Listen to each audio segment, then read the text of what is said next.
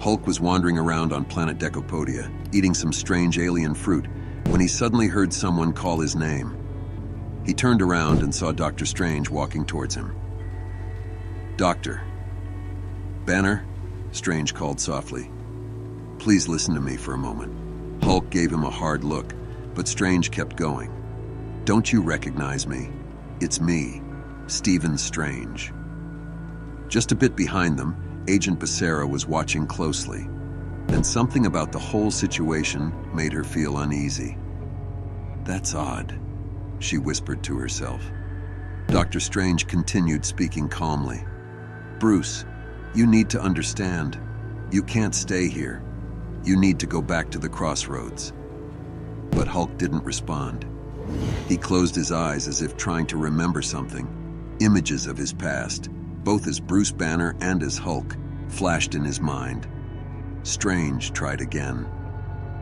"Bruce," he called softly.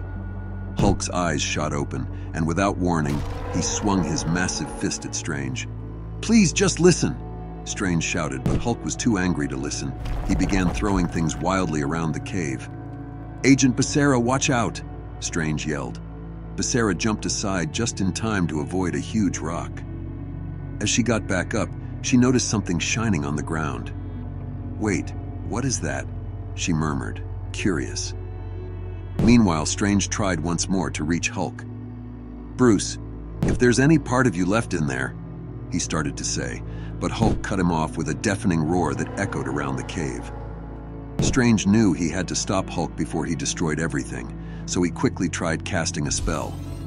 "Okay, this has to end," he said, his hands glowing with magic. But just as the spell started, it fizzled out and disappeared. "What? It didn't work," he whispered, staring at his hands in shock. Hulk, seeing that Strange's magic had failed, roared even louder, getting even angrier. Agent Becerra ran up to Strange. "What happened?" she asked, worried. Strange looked confused and shook his head. "I tried to send Hulk back to the crossroads, but something's blocking my magic. It's like a barrier keeping us trapped here too."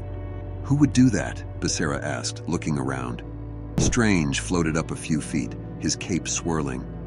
"I don't know, but Hulk could still leave whenever he wants.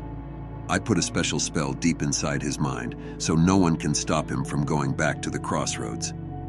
Becerra frowned. "You mean he can still leave if he wants to?" she asked.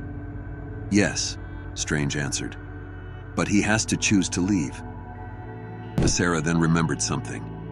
"I saw something weird in that cave. Those shells looked very old, and I think Hulk was eating—" But before she could finish, Strange pointed to something in the distance. "Look!" They quickly flew up to a higher point to get a better view. When they looked down, they saw the city below, but it looked very strange. "The city, it looks different," Strange said, sounding confused. "Like it's more advanced." Becerra looked down, her eyes wide. "What? How?" she asked. Strange kept staring. New buildings, advanced technology, but that shouldn't be possible here. They flew closer to one of the tallest buildings, landing on its rooftop. "Could it be magic?" Becerra asked. Strange shook his head. "No, I would have sensed it."